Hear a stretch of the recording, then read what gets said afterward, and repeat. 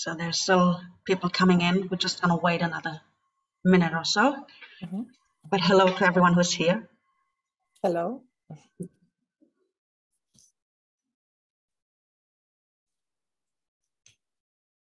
Yeah. Marco gives me the thumbs up. So I'm just going to start today's seminar. I'm very happy to have Sandra Vitaljić with us today, and she will tell us about her project on photography. She is a photographer. I'm going to say some more words about her in a minute. And she is introducing her I think, very important work on photography related to war and memory of violent human experiences and their, let's say, inexicality or lack of, maybe in landscape. We're going to talk about that, and in photography altogether. So Sandra has participated in a lot of projects and authored a number of very interesting books on photography, much of the work being related to the violent past of the region. And one of these books is, I'm going to show it to you, I hope you can see it, is this one, Infertile Ground, Neplod Natla, which she will tell us about in a minute. And it's a very impressive work, I have to say, and it's here with me in the office. So whoever is nearby or here in Rijeka can, of course, come and have a look. And yeah, Dr. Vitaljić has graduated and written a doctoral thesis in Prague at the Academy of Performing Arts, Film and TV. She also worked as a professor for photography in Zagreb at the Academy of Performing Art, and now she lives and works in Stockholm in Sweden. And her work on photography goes, as I said, far beyond the wonderful books she will be talking about today. So, for example, and also because I have it here with me in the office, her book Plikama is something I highly recommend. Also, very interesting book on war photography, and you know, really considering all the many aspects and nuances to analyze and think of when studying war photography, while also, I would say, because of its focus on Croatia and Bosnia, it gives a great insight into experiences and the history of war photography in the region altogether. So yeah, I'm not gonna say much more. It's a pleasure to have you here, Sandra, and I'm really looking forward to your presentation. Thank you for being here. Thank you, Rosvita, for your kind words and for presenting my work, and also for inviting me to be part of this seminar. I am very pleased to be here today. I'm coming from a different field, from arts, so it's a bit a different perspective, but I will try to present to you how I developed this project, you know, because when you see the book or the exhibition, then you see the final work, but I think it's always interesting to see how the project developed and, you know, what was behind, how I came to certain ideas, or, you know, how I worked with it. So I hope it's going to be interesting. And of course, just feel free to ask any questions regarding this. And also this work is related to the region and to history of the region. So sometimes maybe it's going to be a bit difficult to understand for those with foreign background, all, you know, the nuances of the events. But you know, while I will be talking, then with the pictures there is always a text, so you can read a little bit about the events that are connected to every location. So I hope that will clarify a little bit. But if I fail to be clear enough, just feel free to ask, of course, so I can explain a little bit more if needed. And if we can start, maybe, then I will just share my screen.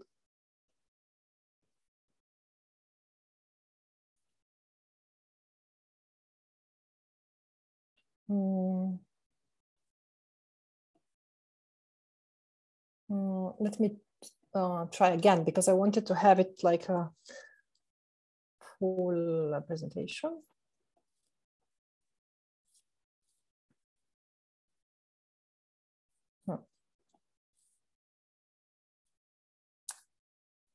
for some reason I cannot share when I open the presentation, like slideshow. I don't know why, because it seemed. I think you can start the slideshow after. I think once you share, then you can start the maybe, slideshow. Yes, maybe that's it. So.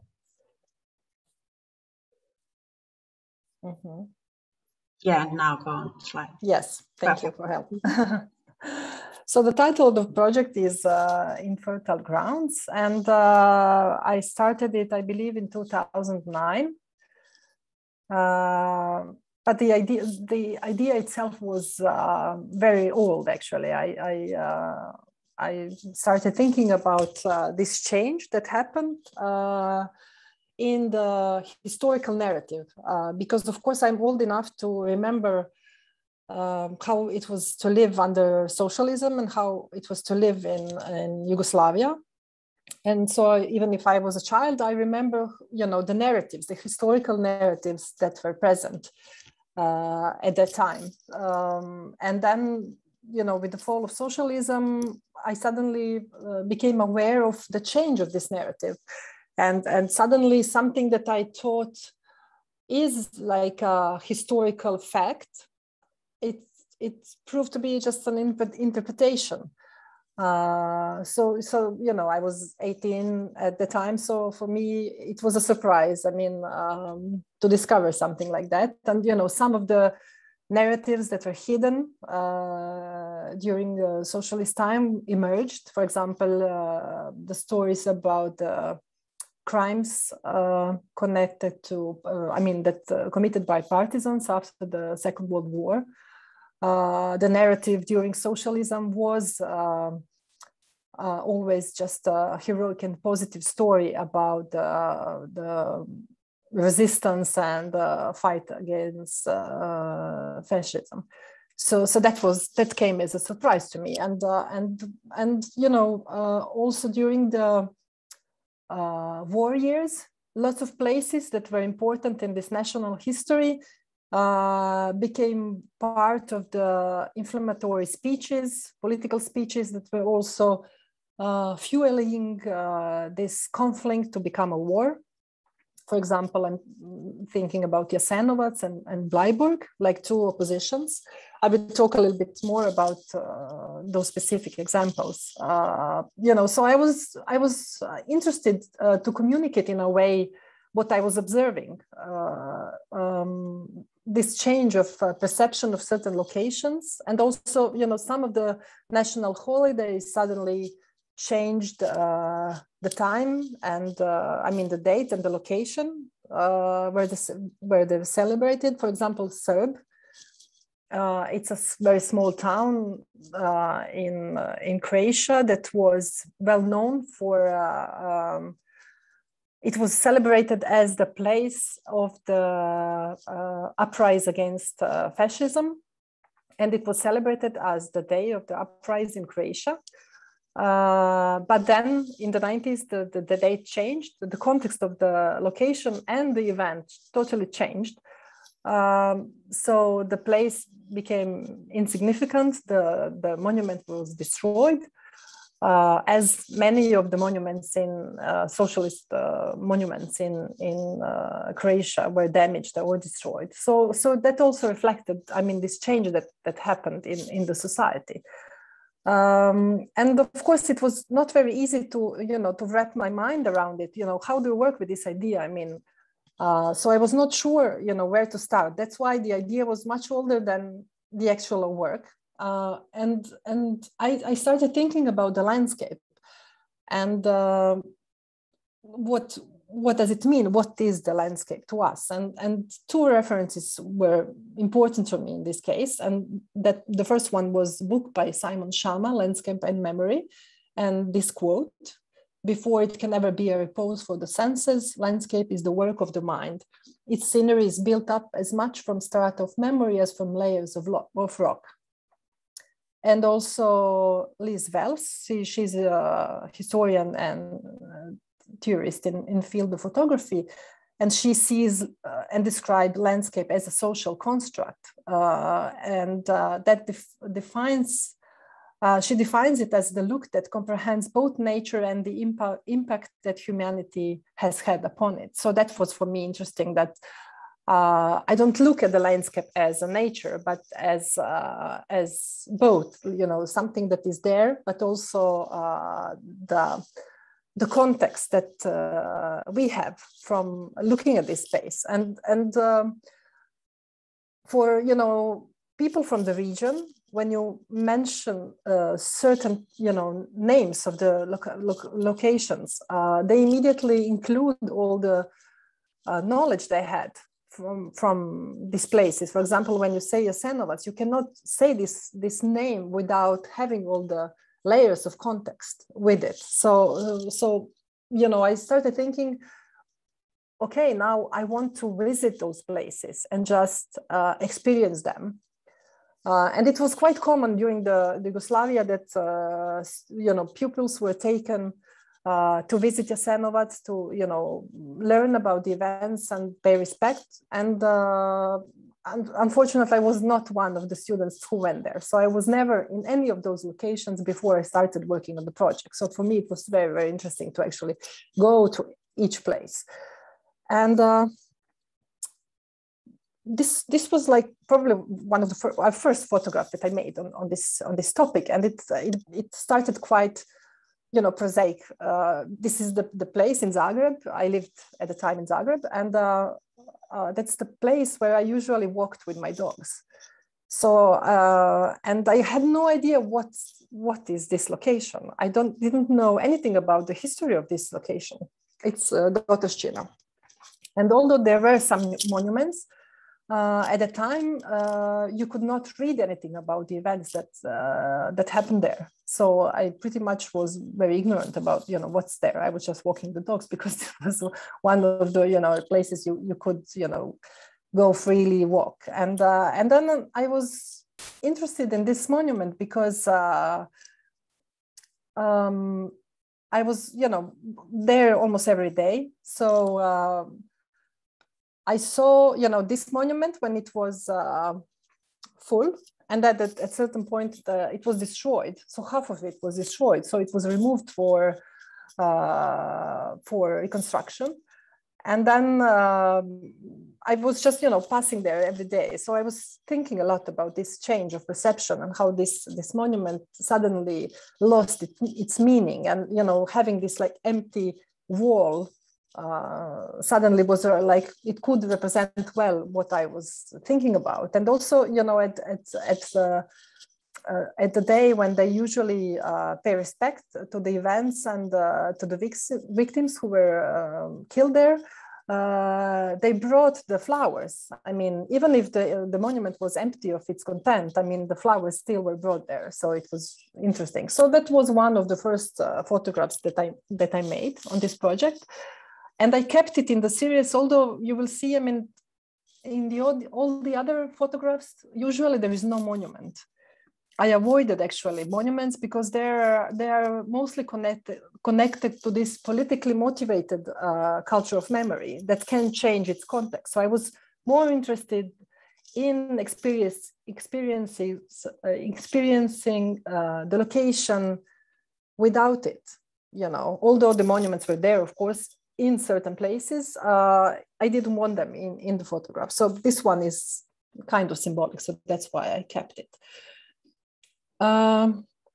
This is the location actually where I decided on the name of the project, Infertile Grounds.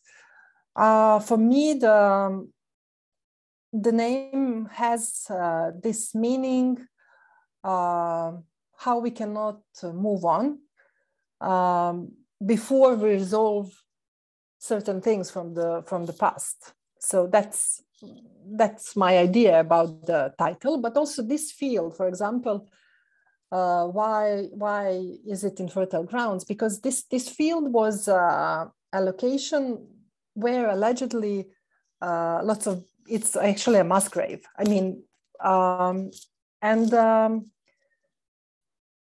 you know, the villagers who live in a village nearby would, you know, occasionally dig out bones while working on their fields. I mean, they're using these fields for like agriculture. So that was kind of horrifying to me to think about the corn or whatever is grown in these fields that were actually fed by the, like human flesh and bones. That's how I was inspired actually through this title, Infertile Grounds, both physically and symbolically. And I was interested in perception of the, like everyone, like a common person, not a scientist or a historian on this topic. So I pretty much did my research looking at the media, how media wrote about certain events or certain places. And for example, of course, this is in Croatian and it's quite small, so you probably won't be able to read, but it's just an example of the texts that were present in the media on this topic. And and then I had to find those locations. It was not, I mean, of course, when you have very, very well-known locations like Jasenovac, you know everything about it. But then certain locations that were totally unknown until then, I had to find them. And so I was looking in the media, which events are suddenly talked about or which locations are mentioned. So I went there like this. And I was surprised to discover, because the media usually wrote a lot about how the research is done that was obstructed before. Suddenly, like Croatia was trying to do research on former victims, that, the victims that were not talked about, the victims of partisans. But when I got there, actually, I saw that no research is done, actually. They probably just, did a little bit of the research, but as far as I know, in Croatia, not very thorough research was done on this. I mean, we even had not a ministry, but some like state organization that was taking care of this. But I'm not sure they were well funded. I mean, so it was more to talk about these events or the research, but not actually doing anything. And it's so much easier to speculate on the numbers and to speculate on the events before you make an actual research. So it's always very convenient to use before elections. So you can observe in the media that suddenly certain events are discussed in the media, or, like again, raising this as a propaganda, in fact. I mean, always discussing, the crimes of communism and so it was, what I discovered working on this. But so one of the places that were super important was Bleiburg, of course, because that's a symbolic place of this like suffering of post-war suffering of Croatian Ustašas and Domobrans. So of course I went there a couple of times, and at the beginning I was seduced because that's the location where lots of people gather in May when the events happen there. So I was at the beginning seduced by this mass coming there, paying respects, sometimes in Ustaša uniforms. And but then of course I decided I'm not going to use any of it. I still wanted to look at the place itself. So so the images that now I have from this location look like this. And just to go back to this image, maybe it's not visible in it because it's a bit small here, but it's showing a trench actually. So it was interesting to me that this location is still quite militarized. I don't know why the trench is there. Maybe it was just used for some military trainings or so, but it's a place very close to the border. So it's still, for me, it was interesting that this was still militarized and not just any wood.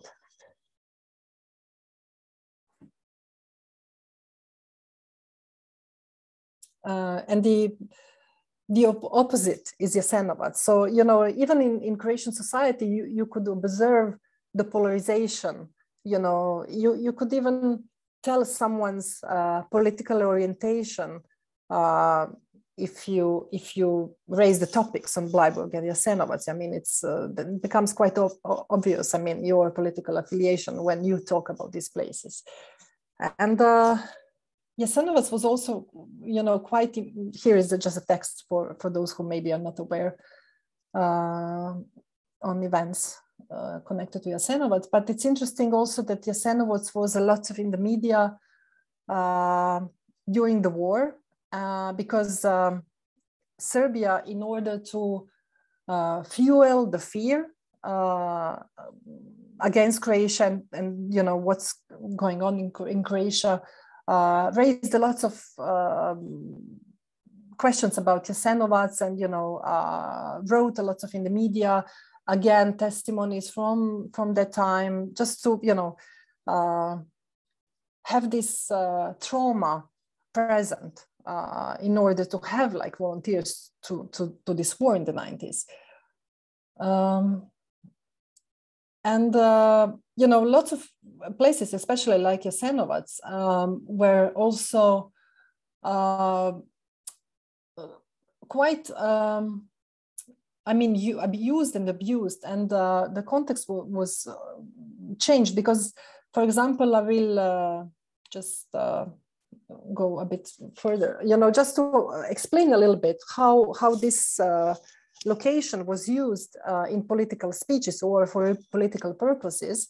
Here you can see in this, you can read yourself, I don't have to read everything, but comparing, how Jasenovac was talked about in Serbian media and how it was, what's going on in Croatia at the same time. And so you can see that in Serbia, the number of victims was very, very large. During Yugoslav time, it has been said that 600,000 victims were killed in Jasenovac, and in Serbia, in the 90s, it was talked even about 1 million people killed. And while in Croatia, the events in Jasenovac were, it was ongoing relativization of the history. And Jasenovac was called a working and not a concentration camp. Number of deaths were diminished. So it all fueled actually this debate and how we see this location. And just to mention, it's very interesting that Jasenovac concentration camp is a very large complex, and when Yugoslavia split, part of it remained in Bosnia, actually, in Republika Srpska. So the ongoing debate is still very different. I mean, in May, when you have the commemoration in Jasenovac, they talk about around 80,000 victims, but in Donja Gradina, when they have a commemoration, almost at the same time, they still talk about 600,000 victims. So it's still, this. It's still present. it's not resolved in a way. And there is a research done in Jasenovac, and if you go to their website, you will see their current number of the victims.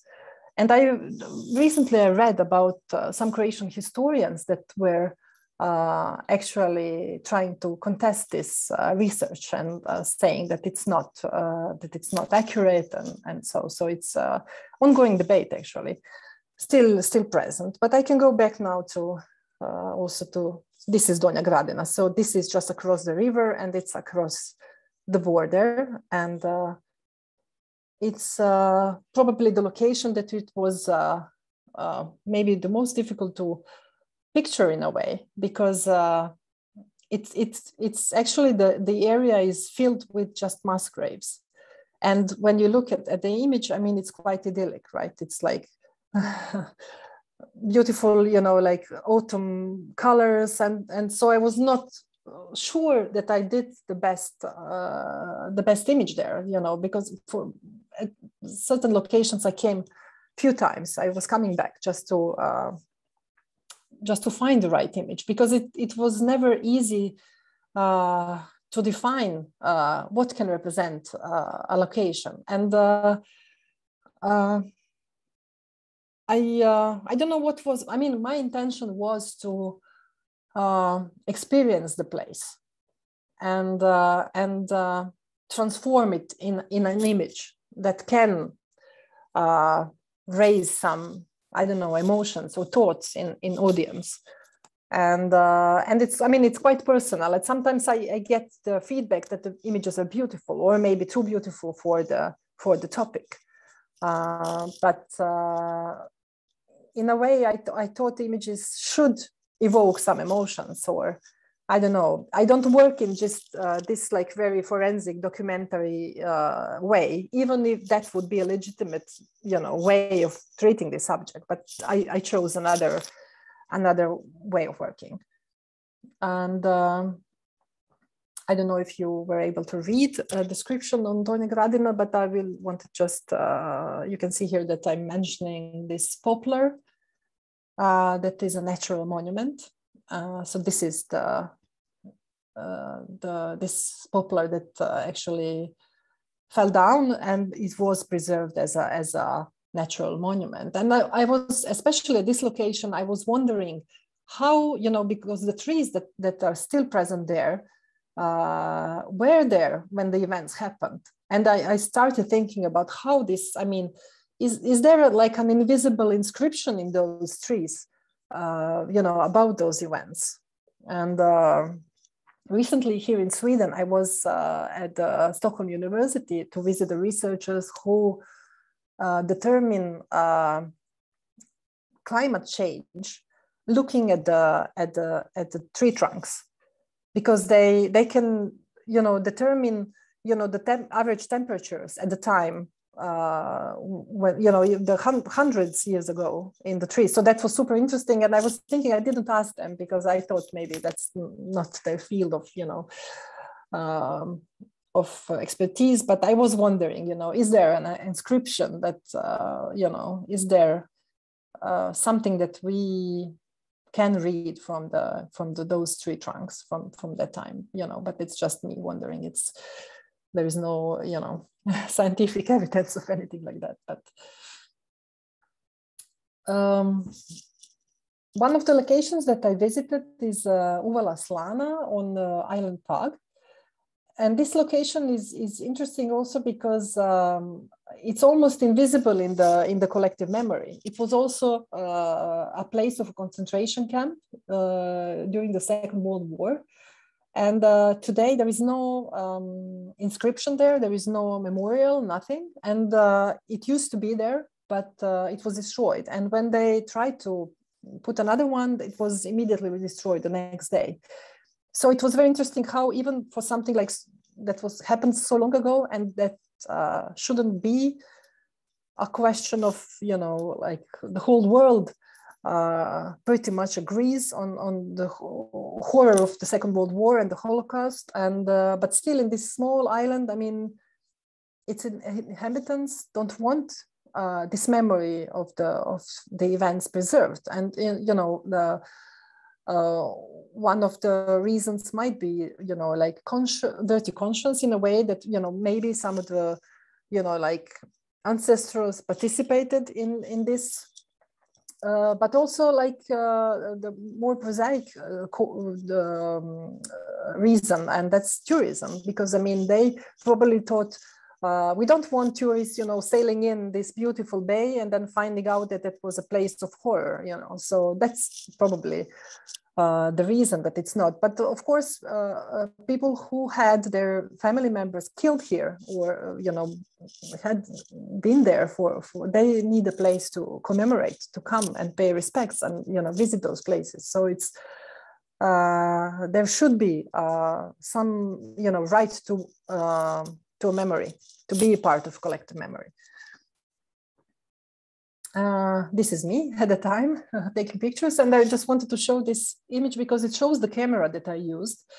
And this is a large format camera, and probably doesn't, if any of you are not like into photography, maybe it doesn't mean to you, but the large format camera it gives a very large film or slide in this case. And it's not, yes, maybe first I had to mention that it was not a series that was photographed digitally.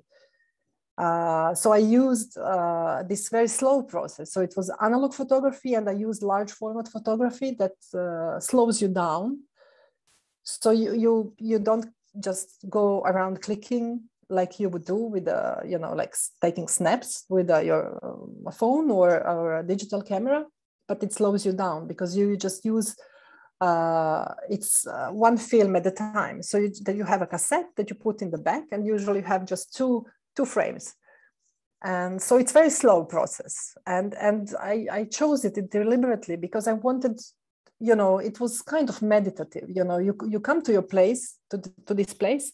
Usually I was by myself, and I had to feel it. I mean, I would spend some time there. And as I already said, it's very difficult to decide on the motive, which can represent a place. So that method was, for me, the right one. And it was complicated because at the time I was not able even to develop those slides in Croatia. I had to send them to Slovenia or to Austria to develop. So it was everything was very slow and quite expensive to work. But also this large slide gave me the possibility to print also large images full of details. And that was also important because I wanted this image at the end when on the gallery wall to have like an immersive quality, that as a viewer, you could see it and examine the small details and, almost immerse in so that this photograph becomes almost a real place for you. And this is a location that actually, I only had one frame left at the end of the day when I came here. And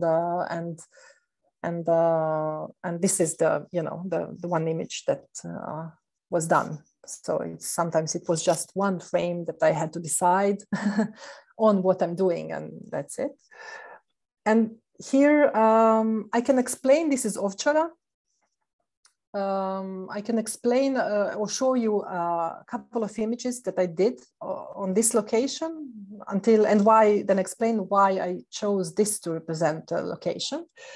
And I was here a couple of times at this location, and I also did some like I photographed a little bit with my digital camera just to like make notes, because it was very hard for me to deal with this location. And it's I'm showing you now. So this was the final image, but I'm showing you now what I photographed in the process of deciding what is going to represent this location. So this is you can see shadows of the crosses.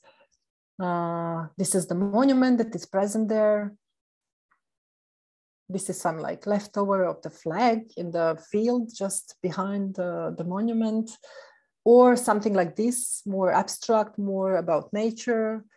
And then I looked at this, I started thinking what this place was before it became important.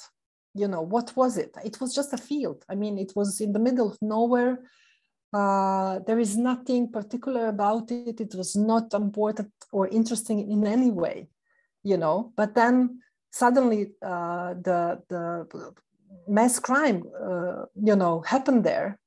And while I was working on this series, I discovered that also the landscape, the feature of the landscape is quite important in deciding, where you commit a crime, because all those bodies had to be buried somewhere. So usually, the locations that were chosen for such a crime, they were chosen because it was, of its natural feature. For example, like if it was like a foiba, what's the word? Like the hole in the ground, or, like a natural, lowered ground, or, so that was quite interesting to me, that, the landscape itself became kind of complicit in the crimes, because of how it was chosen to be this. And then I looked in this, for example, this road, you have this old dirt road that was just leading to like fields, very insignificant and nothing. And then you had this new paved road that was made, because of what happened there, and because, you know, lots of people come now to visit the place and pay respects. So then I decided that this motive actually shows, you know, this change of this insignificant location that it came with the events. So then when I came next time, I decided I'm just wanted to describe how my thinking process behind it was. So just to have, and for those who don't know what this is, a little bit on background of the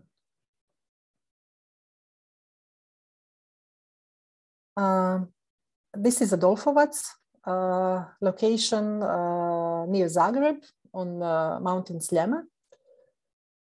And this one is maybe one of my favorite or most important photographs. I really, I am quite attached to this image. And here is the background of the events. You know, part of the series are locations which are important. For example, everybody knows what happened at this location, but until recently, I think maybe this year they did some plaque there, and maybe 2 years ago they started doing commemorations there. But before, you know, this photograph was from 2009.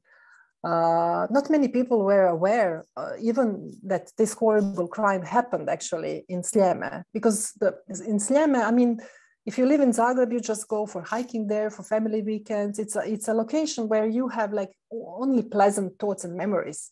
And then, you know, even when I discovered, you know, that totally changed the, you know, how I saw this, you know, place that I used to go. And I remember when I had this exhibition in Zagreb for the first time at the end of 2009, and actually it was the exhibition opening was on 8th of December. And you can see that the family Zec was killed on the evening of December 7th. So it was, you know, the anniversary. So I remember how people actually reacted to this, also to this image and to all the exhibition. And it was quite important for them to become aware how close, you know, how close to them it is. I mean, this, because when you think from this perspective today, events like this are almost impossible to happen. But in 1991, our life was quite similar to how we live today. And suddenly, almost overnight, you know, crimes like this became possible. So it's just kind of a reminder that this like mindset and can happen at any time quite quickly. I mean, with fueling, propaganda, and, you know, like this is just to be aware that it's possible. I mean, that we very easily become, you know, insensitive, hate other people, you know, for no reason, or, you know what I mean. This is also another photograph that was taken there. And of course, I decided to include those locations in the series because I wanted to raise a question also: who has the right to be remembered? Who has the right to be part of the official culture of memory? Because in Croatia, of course, politics pretty much determines what is part of the collective memory. I mean, you have a monument in Ovčara, but you don't have a monument in Adolfovac, or this is Sisak also, where citizens of Serbian origin were taken for questioning and were killed. And for a long time, Croatian state didn't want to, you know, prosecute or find who did, although it was all, I mean, county prefect Đuro Brodarac was actually one of the people charged with crimes when finally they decided to prosecute it. And so it was quite close to the, you know, to the government, to the state. And when I visited this location, it was, you know, I found there the therapy riding. you know, it was now used for a place where they kept horses for therapy riding, and it had such a, you know, horrible history. I mean, in those, the same barracks where people tortured and killed. But as I said, you know, with this immersive quality of the images, I wanted these photographs to become kind of a memento for also for those victims that had no right to be remembered. And I would end here and open, you know, time for your questions and comments. Great, thank you so much, Sandra, for this very, very interesting insight into your project. And also I really appreciate your sharing your personal history of you know, how you actually get to a project and how you get to pick certain things to be in and not in, and all these very interesting steps, I think, are very, very important also for all of us to share. So thank you very much for that. I could imagine there being a lot of questions, and I would just open the floor maybe to people asking questions if they want to.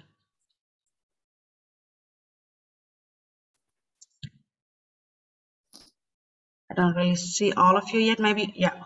No, thank you. You're welcome to comment also, share your thoughts on anything I said and or showed. Kevin, I see, has a question. Yes. Thank you very much for the fascinating talk and the amazing images. Thank you. Just first a short comment and then a question. The comment is related to the poplar tree and the kinds of marks that these crimes may have left on the natural landscape. It reminded me of the phenomenon with the blue butterflies in Bosnia, where in areas where they're mass graves, the soil was disturbed and old seeds that had been dormant were brought upwards to the ground, and the nutrient composition changed because of the bodies, which led to mugwort growing in these areas where they're mass graves. And a specific blue butterfly that feeds on mugwort suddenly became very prolific in these areas, to the point where they were actually able to use blue butterflies to find mass graves in Bosnia. Oh, wow. Fascinating. Thank you for sharing this. I didn't know this. It's, yeah. And, but the question is, I was really interested in what you were saying about how just mentioning or remembering certain crimes could help identify someone politically. Like it almost serves as a litmus test for your politics, whether you talk about Jasenovac or Bleiburg, for instance, where to the point where you can't even be like consistently anti-war crime because you no longer have a political place there. If you mention Bleiburg, you're immediately pinned as a Croatian nationalist or an Ustaša sympathizer, because of the way this site of memory has been politically manipulated and used for propaganda purposes. And of course, the issue is the same with anyone mentioning numbers. I saw this comes up again and again with the numbers in Bleiburg, the numbers in Jasenovac, the numbers in Ovčara, and also obviously Srebrenica as well. And so I'm curious, was by actually looking at multiple sites, such as Bleiburg and Jasenovac, and documenting these sites of memory, were you at all concerned about kind of walking a certain political line, knowing that even talking about certain sites serves to identify you politically in some way? Thank you. Yes, yes. I was concerned about, with that, because, like I wanted to have different perspectives present I mean, and I don't believe in neutrality on this. I mean, you know, and for example, I didn't mention while I was talking, but, you know, the texts were important to me. And I asked a historian to write them. I you know, over time, I edited a little bit or here and there, but I actually asked a historian to write because I thought I was not able to write it. And I wanted to have this like as much as possible neutral tone. But you know, it's not really possible to be totally neutral, even with historians. I mean, those who know the scene in Croatia, I mean, you know, you have historians who, you know, interpret things in, you know, different politically, I mean, in different ways. So it's very hard not to have interpretation of something. So as much as I could, I wanted this text to be neutral, although I'm aware that you can read also my political statement in a way. But for example, I notice when I talk to people about events, and those who are more on the left are quite uncomfortable talking about Bleiburg, and I think it must be. I mean, for me, sometimes I exhibit the whole series, but sometimes I exhibit only parts of it within some group exhibition and so. But I always are very careful with the selection of images, because the selection of images can totally, you know, twist the context. So I always try to balance those few images that I exhibit. If it's only 5, then, you know, it has to be Jasenovac and Bleiburg. It cannot only be Jasenovac, you know. And also it has to be places of where no, you know, with victims with no right to be remembered, because that's very important point of the project also. So I try to be as open, or, you know, raise questions. And with this project, I didn't try to, you know, make a conclusion. I wanted to open discussion. I wanted to make people think and, you know, decide for themselves. I mean, I'm trying to just open space for thinking about the events and how we see events in the past, how we remember things. Just open, you know, because people might not be aware of this. I mean, so that was my goal. So I tried my best to be open and not impose my thoughts or my conclusions in this. So I don't know if this answers your question. Exactly. Thank you very much. Mm-hmm. You're welcome. And I would like just to mention, I mean, if you can maybe send me a link where I can read a bit more about blue butterflies, I think it's super interesting and I would like to know more. So if you can share maybe information where I can find it, that would be great. Otherwise, I will just try to find it myself. No problem. Thank you. Great. Are there any more questions, Tina? Yes, hello. Thank you very much for this fascinating presentation, which has certainly got us thinking. So aside from the fact that my sister also walks her dog in Dotršina, so you're probably fellow dog walkers. and indeed, I mean, those monuments there are super fascinating. So it was interesting to hear your take on them. So it got me thinking that much the same process, I think, of being sort of frozen into models, if you want, of remembering, is also present in my experience of growing up as a high school student in Trieste. So not, you know, Croatia, but in Italy. So in the autumn every year in Trieste, you would have 2 commemorations. One is the Risiera di San Sabba, which is the only concentration camp in Italy for Jewish people.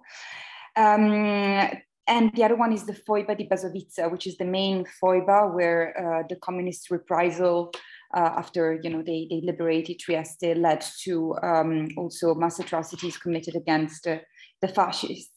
So usually you would have both politicians, but I would also say student leaders, because I remember, you know, being a student then, and that the discourse, the narrative was also very much something that interested us as citizens, and as, you know, engaged citizens and students growing up. And it was super rare that somebody would go to both commemorations. You would either go to one or the other, and it would be a statement. And every year, in and out, we would have this conversation. I mean, this completely blind, you know, discussion of two models, just and two blind positions fighting each other.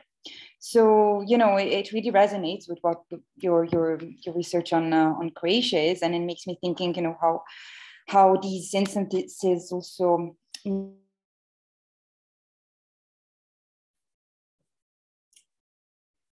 We lost Tino. Can you hear me now? Yes. I'm borrowing her city. Sorry, you lost me from my computer. Yeah, I mean, thanks. Basically, my question is how to make us unstuck in time, you know, how to try to unfreeze us. And if you can compare it to other models of remembering. So if there are other models, either in Croatia or somewhere else, because, you know, my experience in Italy, this is a small pocket of Italy, actually is very similar to what you found. So are there any other models that could lead us to finding a way to basically move the process to make it unstuck? Thank you. Yes, it would. Yes, you know, working on this series was, you know, my small attempt of contribution to being unstuck, you know, because I think, you know, we have to, you know, move on by acknowledging what happened, you know, like there is no use in debate about how many people were killed. You know, was it 100,000? Was it 1 million? I mean, what difference does it make? I mean, it's a crime. I mean, we have to acknowledge both sides of the story and move on. I mean, from this, we're stuck in the same discussion for more than 50 years. I mean, for example, I don't want my children to have the same topic. Like, you know, we have to move on. And so this, as I mentioned, this was a small attempt to you know, open space for different memory culture. And I also did, as Rosvita showed, my also book, War of Images, and that was my research actually that I did on war photography and media representation of the war, and most of it is based on research on Croatian and Serbian media in the 90s, and also, you know, later I did also an exhibition I curated an exhibition based on this research that represented war in former Yugoslavia, but included all the sides, because usually we are only remembering from our own perspective. So in Croatia, you would have the only Croatian photographers, or, you know, only Croatian perspective on the events. Then in Bosnia, you would have, you know, only Bosnian photographers. In Serbia, you would have only Serbian photographers and events. And I tried to put this together, and just, you know, it's very interesting to see. I mean, you had photographers who were photographing on different warring sides.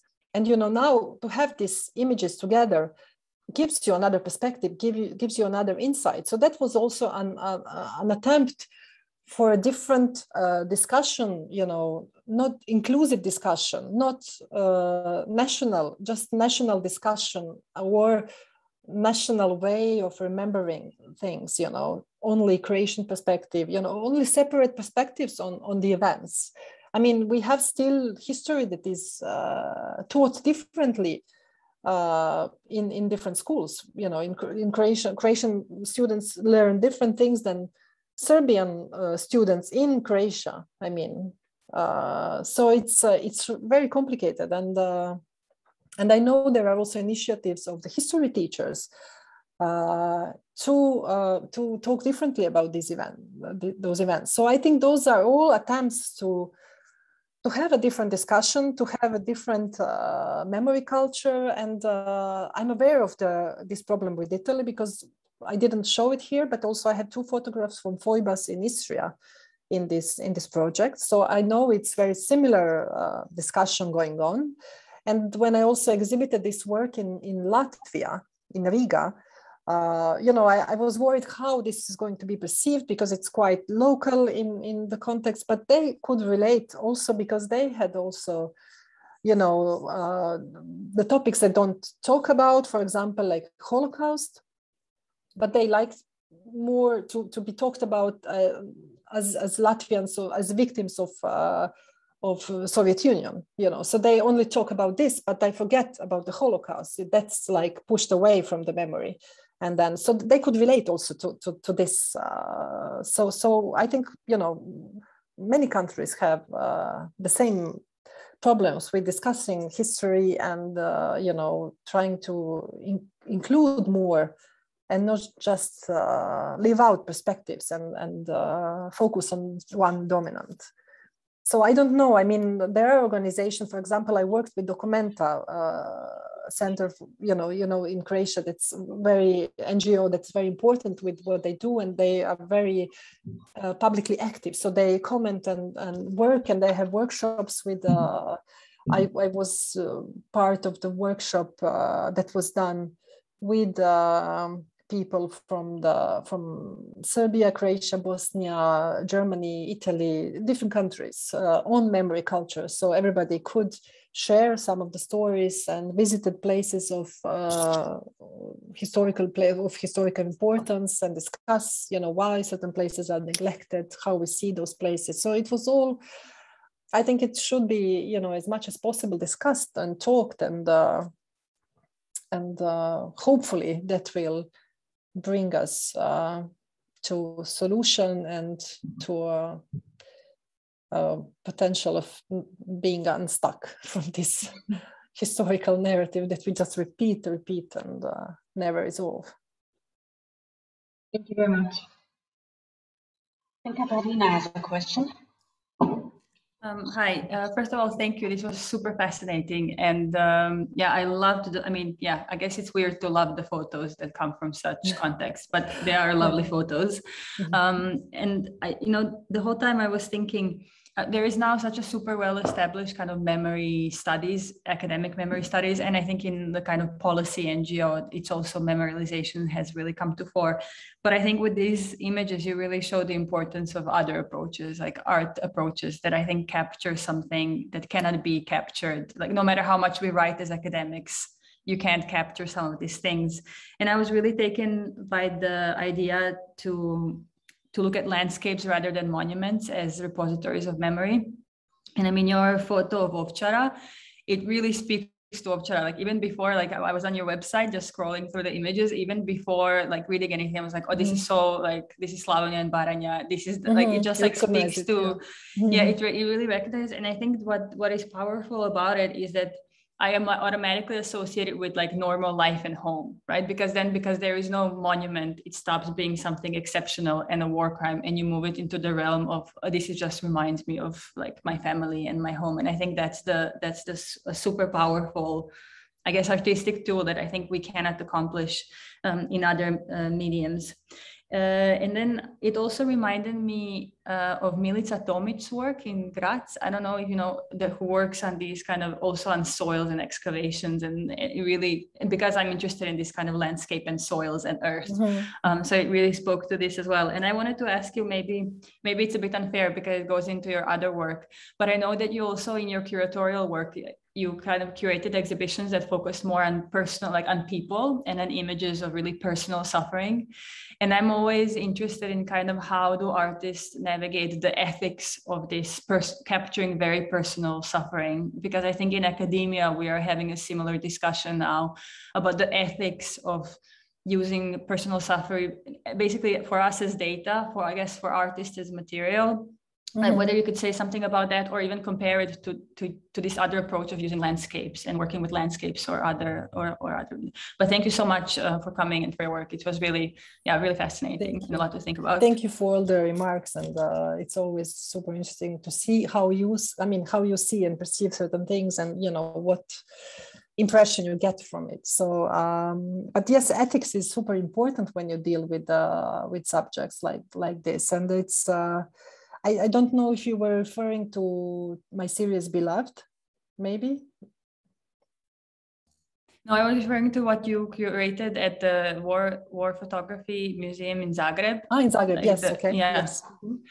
Yes. Yes, I mean, I consider ethics, you know, while I was writing the book, War of Images, I wrote about also ethics, you know, of war photography. That's I mean, the very important topic within this.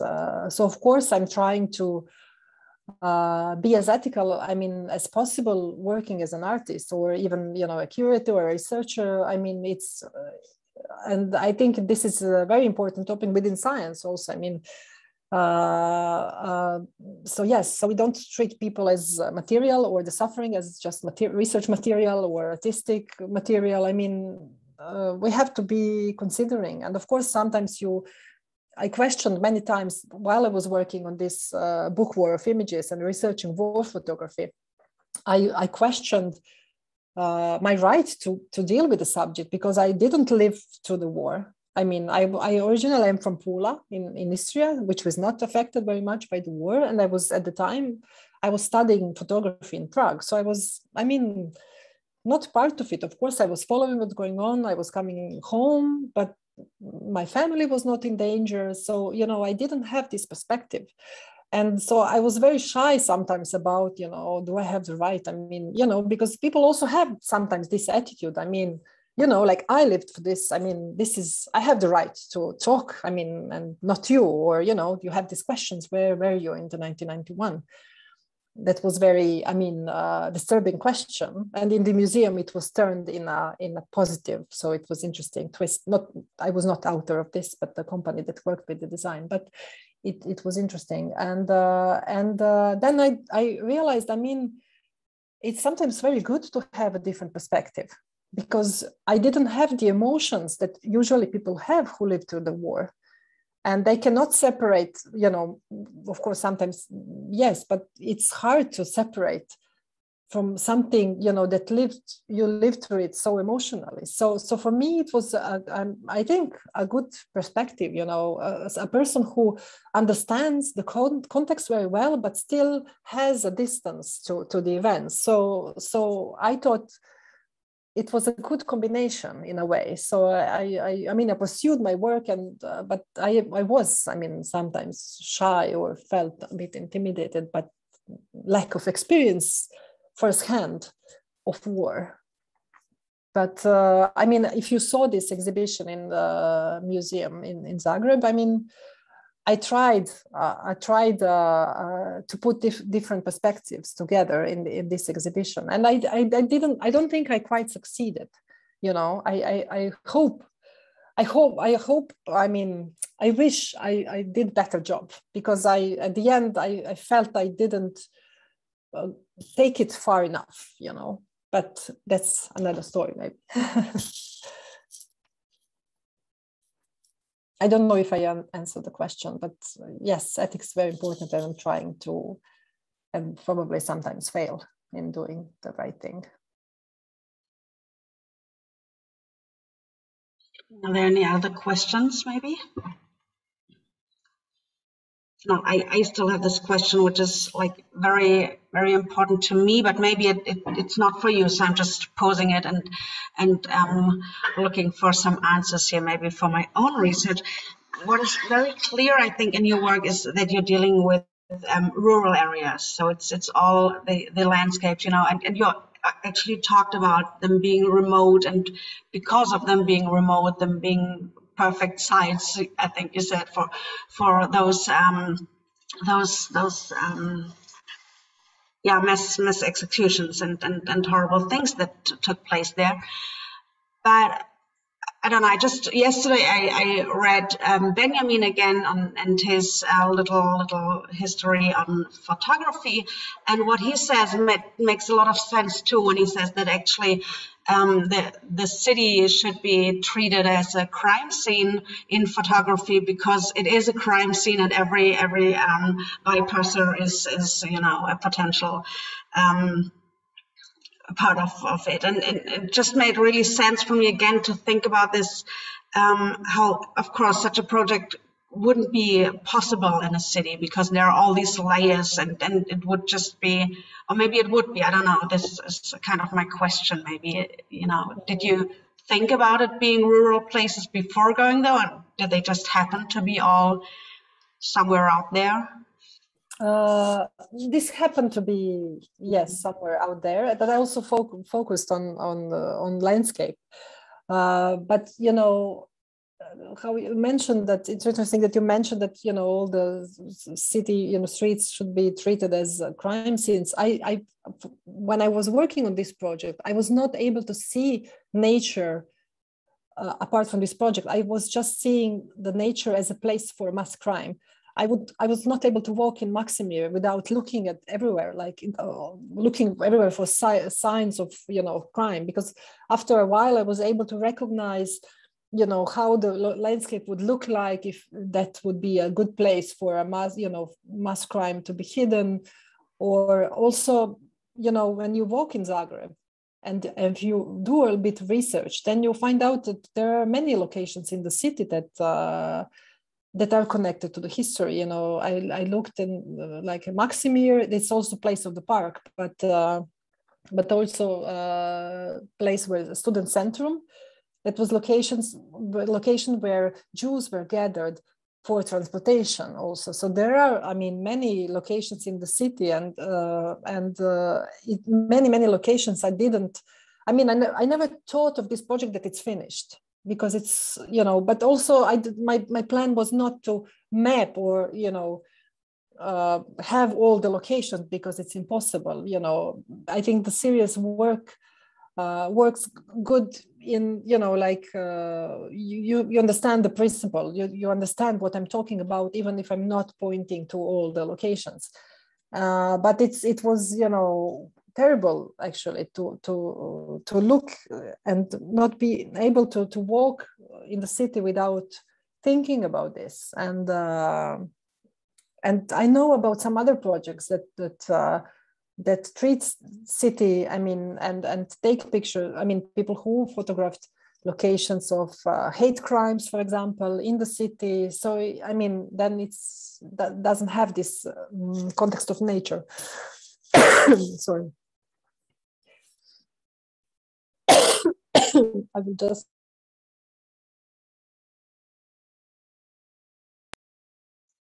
having a look around. If there are any last questions, maybe now is a perfect time. Or were you finished, Sandra? Yes, I hope so. I was a bit caught by coughing at the end, but I know about some projects, as I mentioned, that treat the city in the same way as a crime scene, as you mentioned. So it is possible, but then it's not maybe about the nature. It's more located within human experience, or, you know, the city. And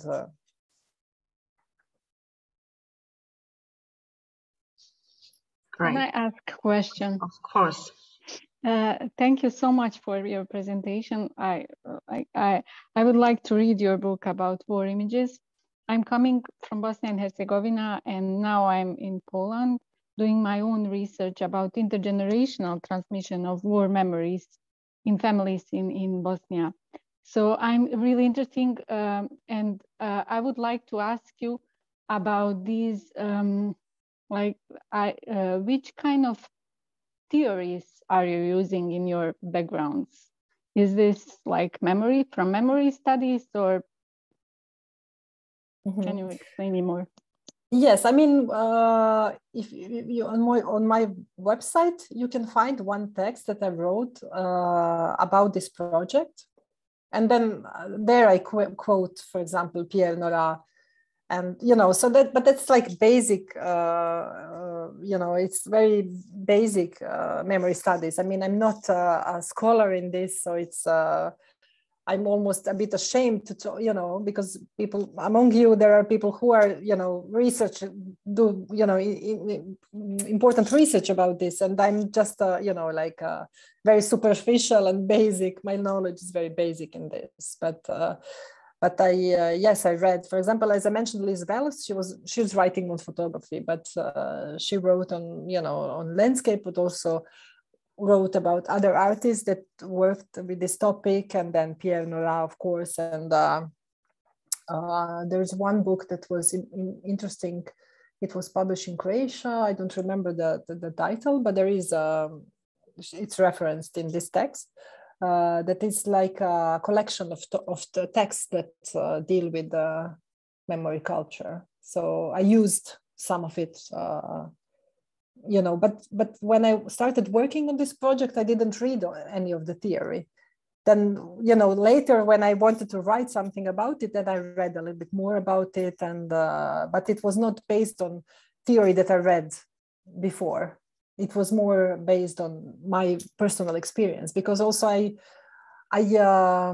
lived in Pula. I went to study in Prague, and I came back after the war, and I moved to Zagreb, not to Pula. And you know, even how you see things, living in Pula and living in Zagreb is quite different. I mean, and what I saw when I came back in Zagreb was not, you know, what I remembered from before. It was, I saw lots of nationalism. I saw lots of things that I wanted to, you know, react. And it took me a long time to be able to, you know, work with these ideas or impressions that I got. But then I worked with it as an artist, as a researcher, as a curator. I tried to contribute a little bit with this discussion on war and how we, you know, talk after the war and how we have memories about the war.